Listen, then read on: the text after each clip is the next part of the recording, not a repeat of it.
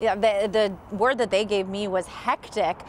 Both airplanes, airports are full, and it's not just the passengers that are feeling this stress. Essentially, airlines are dealing with it as well. Groups like Alaska Airlines and JetBlue, they have cut back on flights due to staffing shortages. And this upcoming Tuesday, we're expecting pilots with Delta Airlines to picket here at SeaTac over scheduling.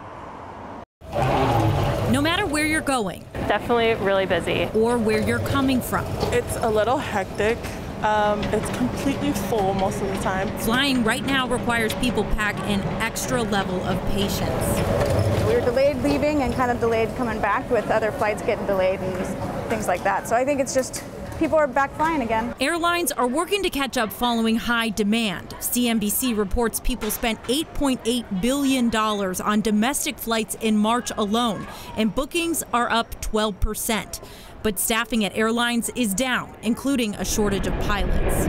Tuesday at SeaTac, Delta airline pilots are expected to picket and demand improvements in scheduling following what the Airline Pilots Association calls a rise in pilot fatigue. I was watching the flights and making sure that our flight for like the days before was still going. Carly and Whitney flew Alaska Airlines to and from Palm Springs. Because of that pilot shortage, the airline recently announced it's cutting and canceling flights. It was a little stressful, like wondering if our flight was going to get canceled and we wouldn't know when. Demand is also driving up prices. It was pretty pricey. Melee bought a ticket to fly Fresno to Seattle to visit her sister. It was about maybe $1,110.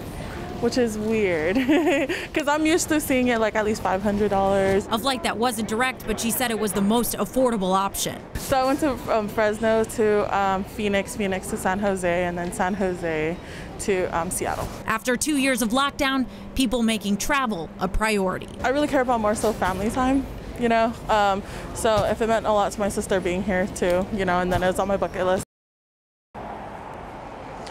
And no indication at this point in time if that high demand in travel is going to slow down. As for that picket with the Delta Airline pilots expected on Tuesday, what we heard from Delta Airlines is that this will not disrupt their operations.